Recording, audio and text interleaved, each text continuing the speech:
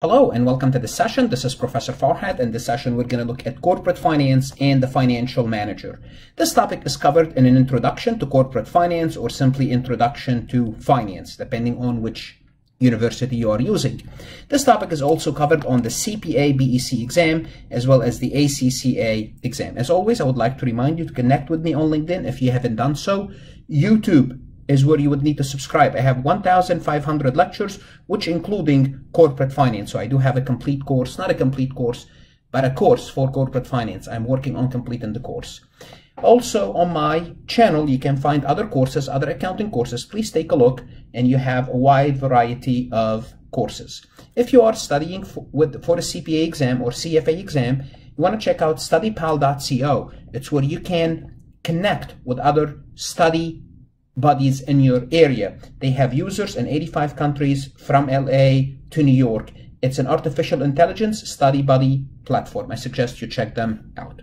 So what I'm going to do, I'm going to go ahead and use the textbook. And basically think of this as chapter 1 or day 1 in a corporate finance course. What you would need to know? Well, think about it. The first thing is you want to know, what are you studying? What is corporate finance? What is this concept? What's this? You are taking a course in finance, specifically corporate finance. What is a corporate finance? Well, think about businesses. We're talking about for-profit businesses. What do for-profit businesses like to do? Well, they like to make a profit. Well, to make a profit, you have to properly plan your financing. So imagine you want to start your own business, and it doesn't matter what type of business. You'll have to answer the following questions. Question 1, what long-term investment should you take on? Okay, that is, what line of business will you be in, and what sort of building, machinery, and equipment will you need? Simply put, depending on the need of your business, you might have to buy machinery, land, building, software, computers, servers, depending what your business you have. So you have a need to plan. Where will you get the long-term financing to pay for your investments? Now, if you have money up front, that's not an issue whatsoever. But the point is, companies don't have all the money that they need up front. Therefore, they have to rely on stockholders. They have to rely on creditors. They have to rely on suppliers. Okay. Will you bring in other owners, or would you borrow money? So that's another way, how you finance yourself, how you structure your business. And how will you manage your day-to-day financial activities, such as collecting from customers and paying for suppliers? Now, those three topics, they have technical words, which we're going to see in a moment, but I'm just planting the seed for that concept. So simply put, we have a financial manager. Now, why the financial manager is a little bit different in the real world? Well, it's different because we're dealing with large corporation. So the feature of large corporation, especially multinational or even large corporation, doesn't have to be multinational, is the owners are not usually directly involved in making day-to-day business operation. For example, Bill Gates don't run Microsoft. Bill Gates make decision on a high basis. They don't, they used to run the company on a day-to-day basis, but that's no longer the case. They can't do that. They have thousands and thousands of employees and hundreds, if not thousands, of different projects. So what happened? The corporation employs managers to represent the owner's interests. Now, we're going to learn later on in this chapter, there might be a conflict between the owners and the managers, but we'll talk about this topic separately. So they will hire managers to make a decision on their behalf. So in large corporation, the financial manager would be in charge of answering the three questions that we raised earlier, and we're going to put some words on them. So the financial management function is usually associated with top officers of the firm, such as the VP of finance or some other chief financial officer. Now we're going to look at a figure that kind of shows us the simplified version of the corporate organization. Okay, so let's take a look actually at the picture. So this way we'll get an idea what we are looking at. So this way we kind of point out who's responsible for what in a corporate setting. So this is what a typical simplified organization chart would look like. So let's take a look at it. So on the top of the organization, is the board of directors. The board of directors, you have to understand, they're not really on the top. Really, who's on the top? On the top are the stockholders. But the stockholders, what they do, because the stockholders, they cannot run the company. They have other jobs. They have other responsibilities. All what they do is they have money and they invest in this company. So they vote this group. This group is voted. And this group is supposedly represent, not supposedly, that's what they're supposed to do, is represent the yes, supposedly represent the stockholders or the shareholders or the owners. Now, the board of directors will select the CEO or the chairman of the board and the chief executive officer. The CEO would select the president and chief operation officer. Now, it doesn't have to be this way. You just may need a CEO. Then this individual would select the VP of marketing, the VP of finance, the VP of production. Now, then you have to understand something here. Once we get to this point, at some point, we have to have separate structure. We have to have the treasurer and the controller, okay, under the president, vice VP of finance, which is under the CFO. Those two positions should be separate. Now, let me explain to you why. From an internal control perspective, treasurers, think of them as the individuals that handles, handles the cash, handles the dollar amount. So under the treasurer, you have the cash manager, person that touches the cash, deposits the cash, receives the cash, handles the cash. You have the credit manager who approves the sales. Now notice, the cash manager and the credit managers are different. Notice they are kind of separated. Notice this. And the reason is this. Now I'm going to tell you why those two separated in a moment, but why is the cash manager separated from the credit manager?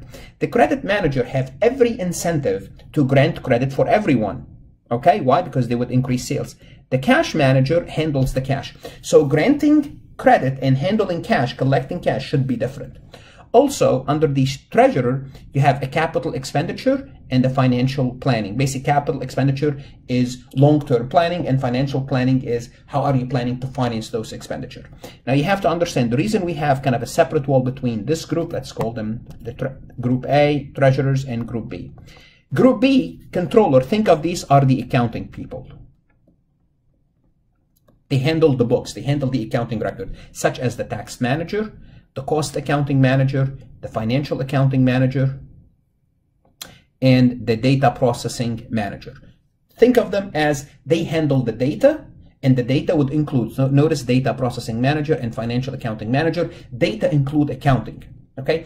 And the people with access to the data, the access to programming, they should not have access to this side of things, which is the cash. Why? Because if you can change the books, here's the books here. If you can change the record, then you can manipulate the books and cover your tracks. Now remember, we are dealing with large corporations, with people with a lot of responsibilities. So if you could hide your tracks, then you'll be able to steal money from the company. So that's why they separate them once we get to that level. Then we hire employees, and employees work for the corporation. Now, let's talk about the three tasks that managers would need to do. Remember what we talked about? They said managers will need to do 3 tasks.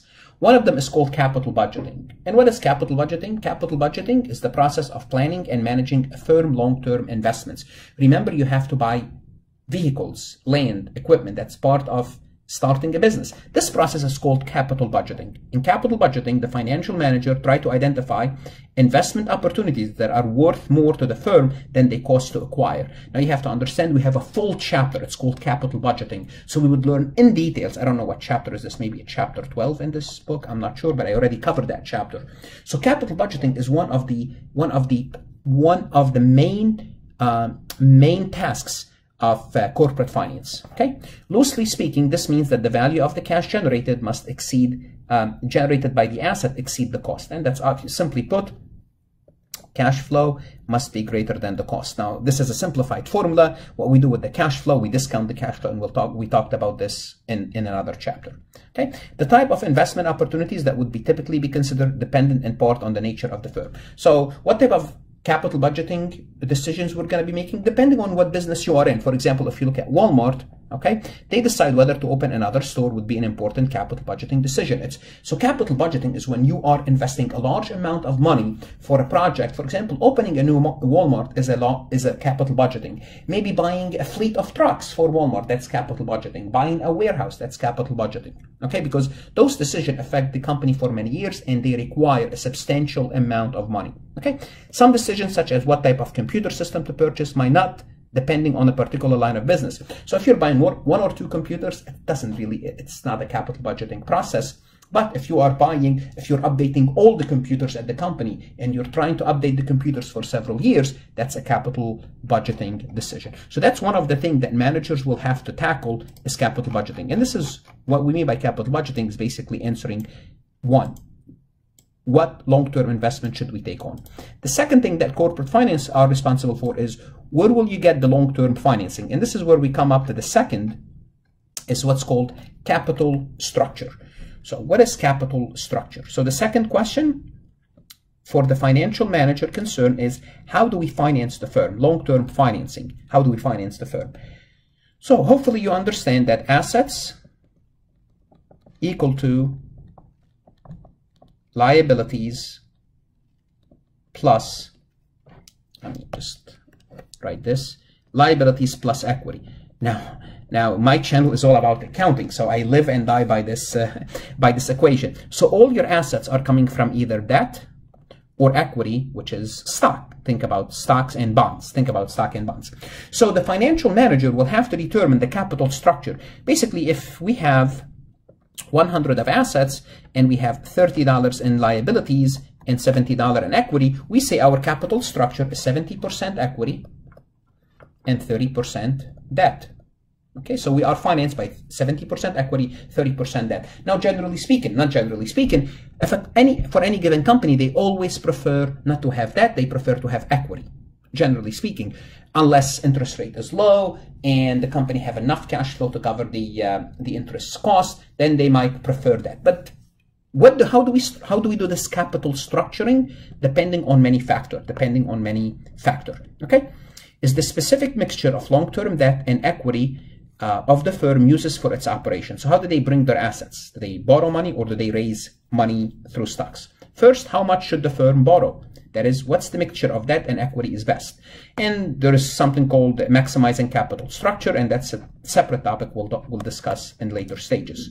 The mixture choosing will affect both the risk and the value of the firm. Now, the more debt you have, if you have more debt relative to equity, you are riskier. Okay, and also we have to manage risk. Also, we have to manage the cost of financing. Sometimes equity is very expensive because the stockholders would require you to have a lot of return. Sometimes debt, for example, for the past, I would say 10 years in the US, interest rate is low. So corporations has been heavily borrowing money, financing themselves through debt, is because it's cheap. It's simply cheap. But if something happened and if the economy turns south, and we'll have a corporate debt explosion because they cannot pay their interest, okay? Because the interest rate will go up and they have to pay more, okay? So if we picture the firm as a pie, so if you didn't get a pie like this, you know, for example, we could have this much equity and the rest debt.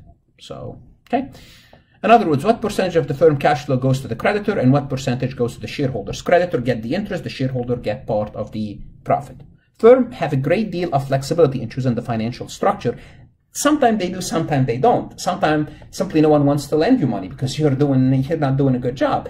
And sometimes nobody wants to even give you money because your stock is not doing well. Therefore, no one wants to buy your stock. So I would not say they have a lot of flexibility, but if they're doing good, they have some flexibility. Okay.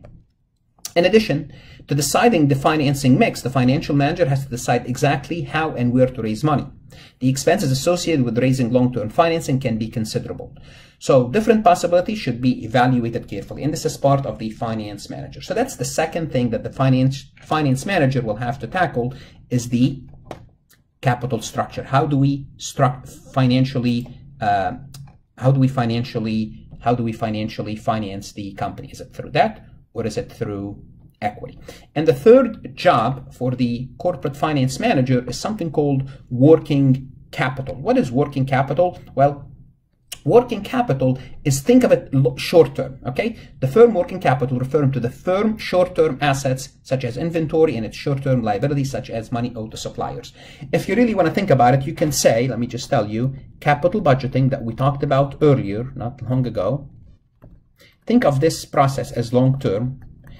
Working capital, think of it as short-term. Okay, managing the firm working capital is the day-to-day activity that ensures that the firm has sufficient resources, sufficient cash to operate and avoid costly interruption. Okay, this involves a number of activities that they have to do related to the firm receipts and firm disbursement. So they have to decide, when should they receive the money, how much they should spend on bills, and timing of paying bills. Okay. Some questions about working capital must be answered. How much cash and inventory should we keep on hand? Should we sell on credit? If so, what term would we offer? 30 days, 60 days? Should we offer discount, not discount? How will we obtain any short-term financing needed? Do we have some type of a line of credit with the local bank in case we need money? Will we purchase on credit, or will we borrow money on the short term and pay cash? So those are the decisions that we have to make that are considered working capital. Capital is money. It's a fancy word for money. And working is, how do we work the money? How do we work our capital? How do we pay our bills? How do we collect our money? What is our collection policy? Okay, this is the working capital decision. These are small sample, by the way. Simply put, the three areas of corporate financial management is capital budgeting, capital structure, and working capital management. Obviously, those are very broad categories, and you're going to see there's a chapter or two for every one of them. So this is chapter 1, just giving you an overview. One more thing I want to cover for the financial manager, just basically, just because it's a small section, I just would like to go over and just to make sure I cover it. So this way, in case you read it somewhere, in case you read it in your textbook, and that's the goal of financial management. What's the goal of financial management? Well, you want the company to survive, you want the company to avoid financial distress, beat the competition, maximize sales, minimize cost, maximize profit, maintain steady earning and growth. So those are all obvious, you can think of them, but also the goal of financial management. Now, in today's world, you can agree, disagree. You should have some social responsibility. Again, that's a hot political topic. Is financial management part of the social responsibility? Also, obviously, they have to follow rules and regulation. They cannot be unethical. They cannot break the law. Again, those are obvious goals of financial management. So in case you want to read this section, go ahead and read it. But just know that the goal is to maximize the profit. So the answer is maximize the profit or maximize the shareholders' wealth. By maximizing the profit, you maximize the shareholder wealth. Now, bear in mind, I do have additional lectures about corporate finance. Maybe I have another 12 chapters, and I'm adding to them. So check out my website and make sure you subscribe so you have access not only to corporate finance, to all my courses. Good luck, study hard, and stay motivated.